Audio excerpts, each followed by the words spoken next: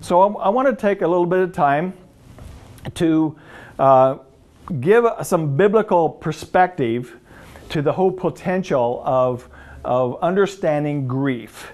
And again, these are kind of some myths as well that people have that I feel need to come into play. Now, I want to preface what I'm going to say and the verses I'm going to use with the statements that these verses are not intended to be theologically complete. Because yes, there's other avenues that come into some of these. I'm looking at these verses as helpful mindsets that are in Scripture that I believe can be a blessing and an encouragement and a help with understanding grief and even how to help someone. And these are some actually that I found beneficial as well. All right, the first myth, you might say, that people that come into play, and if you do have your Bible handy, you're welcome to turn with me to these. I'm going to read them. Is that all bad things that happen to me are signs that God's mad at me. This is a real common misnomer that a lot of Christians even have in life in general. And it's a misnomer because the Bible doesn't say that that's a flat statement to be true. And you say, well, what about Job? And what? Now, that's another situation, and God told us why that story happened. I'm talking about normal, everyday living. If your viewpoint about God is that He's up there dreaming up bad things to happen to you, you're not understanding what God's Word says about Him. James 1:17 makes it very clear. He says, verse 16, do not be deceived, my brethren. Every good gift and every perfect gift is from above and comes down from the Father of lights, with whom there is no variation or shadow of turning. Of His own will He brought us forth by the word of truth, that we might be a kind of first fruits of His creatures. That doesn't sound like a God who's looking for ways to be mad at you about. To bring about negative things here, or because, well, you didn't please me, so I'm going to make this happen for you. And so I find that many times that mindset comes into play. Now, one of the reasons I'm doing this, I've had several people ask me, Dave, how did you handle, with both of your wives, how did you handle the why question? And I have to be honest. I didn't struggle with the why question very much. Very little. It did not plague me. And I'm telling you, one of the reasons why I didn't struggle deeply with the why question was these verses that we're looking at. I already understood and I believed them. I knew that God didn't kill my wife because He was mad at me. That's not how He works. That's not how He works. And so I had to go back and look at these. Another one is 1 John. 1 John chapter 3 and verse 1. 1 John 3:1. Beloved, what manner of love the Father has bestowed on us, that we should be called the children of God. Now it's true, maybe your parents would do things to you because they're mad at you, but He's making a distinction. The love of our Father is not like that. It's not like that. And so the idea that bad things happen to me that are because God's mad at me is a misnomer. It's really not the biblical principle. Okay, another one. God will not let bad things happen to me. Whoa. Where did that come from? God won't let bad things happen to me. Now, in the Gospel of John, we have an interesting statement here that kind of dispels this. John 16:33 says, these things I have spoken to you, that in me you may have peace. Listen to this. In the world you will have tribulation, but be of good cheer. I have overcome the world.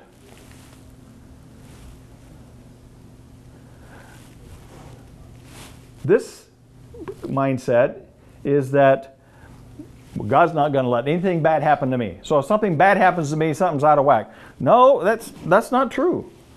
In fact, Jesus promises, hey, you're living in the world, there's going to be some bad things happen. But be of good cheer. I've overcome the world. And so some of these myths are a challenge to. Okay, another one. God uses bad things to get me to repent of some sin. Now, I want to I don't have time, of course, in this class session to cover the whole subject, but the Bible makes it very clear about how God works on His children to deal with sin. And you'll find the dominant way isn't by causing bad things to happen to us. All right, now these verses, Romans 2, but let's look at some of these. John chapter 16, since I'm already there. John 16, 8 through 11 has some interesting things about how God brings about conviction for sin. And it doesn't include bad things. In fact, John 16, 8 says, and when He has come, meaning the Holy Spirit, He will convict the world of sin and of righteousness and judgment, of sin because they do not believe in me, of righteousness because I go to my Father and you will see me no more, of judgment because the ruler of this world is judged. That point makes it clear that one of the ways God deals with sin in the life of a believer is through the Holy Spirit. He didn't start by making our life miserable or doing something. It's the Holy Spirit's. He'll convict of sin, not making it life miserable. Another one, very, very powerful one, is in Hebrews. Hebrews chapter 4 and verse 12. Very interesting. Of course, you may be familiar with this. For the word of God is living and powerful and sharper than any two-edged sword, piercing even to the division of soul and spirit and joints and marrow, and is the discerner of the thoughts and intents of the heart. How's God dealing with sin in a person's heart there? Through His Word. Not through all these bad things that come along. And so many times I find even a lot of Christians, when a bad thing happens, they immediately think, oh, I must have done something wrong. Must be sin in my life. God's dealing with my life. Something bad's happened. I wonder what it is. Well, if the Holy Spirit hasn't already worked on you, and if you not getting conviction from His Word, I would be real slow to blame God trying to make you repent of sin on this bad situation. And so some of these negative myths, these misconceptions, can come into play and be a challenge for people going through the grieving process. And you being aware of it you can help them out. All right, this one, another one. When difficulties happen to me, it's a test from God, and He pulls back just to watch to see how I handle it. Well, there are those who feel that way.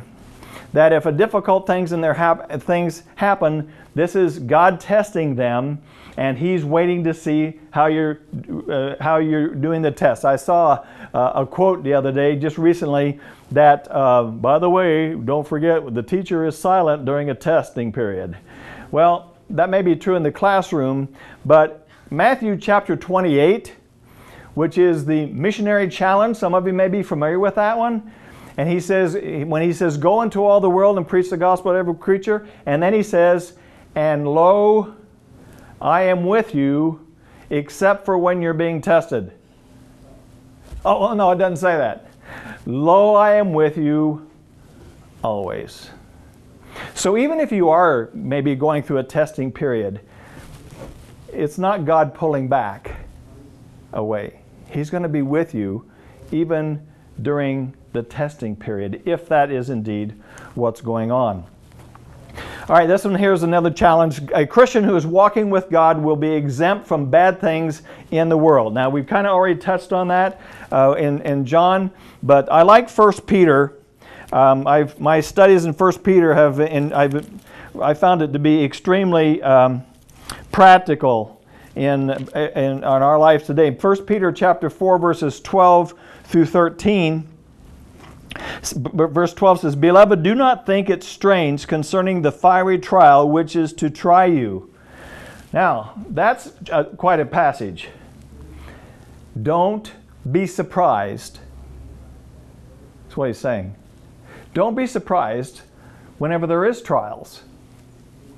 And I've known Christians, even when somebody dies, you know, say, oh, wow, oh, what is it? Wait. He says, don't be surprised when trials come along. That's the mindset we find for God. God says, don't be surprised whenever these fire trial which is to try you as though some strange things happen to you. But rejoice to the extent that you partake of Christ's suffering, that when His glory is revealed, you may also be glad with exceeding joy. And he goes on to give more help there. So I find that the challenge is, don't be surprised, but we have the answers. And this is where I'm convinced that if Christians became the experts on understanding grief and loss, the world will be the path to our door. What if that were true? What would that do to the outreach of your church? If people in your church became really good and known in the community because they handle and understand human loss well, what would that do to the potential for outreach? It could, in my opinion, it could expand it tremendously. And so there's a lot of challenges that come in there. All right, and then this last one is, when I'm hurting, God pulls away from me. One of the key passages for this course, and you want to be sure to write this one down, we're going to turn there right now, is 2 Corinthians chapter 1. 2 Corinthians chapter 1. And the key passage here that we're going to look at is verse 3 and 4. And I find lots of Christians, even churches, even church leaders, ignore this principle in their ministry and in their outreach. 2 Corinthians 1, verses 3 and 4.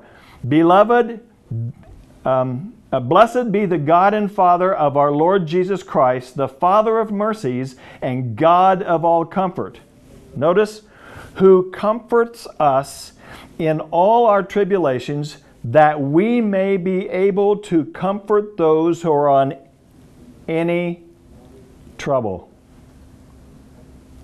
including death, including losing your job, including the loss of a relationship, including the loss of your health, in any trouble, that we might be able to comfort them with the comfort with which we ourselves are comforted by God.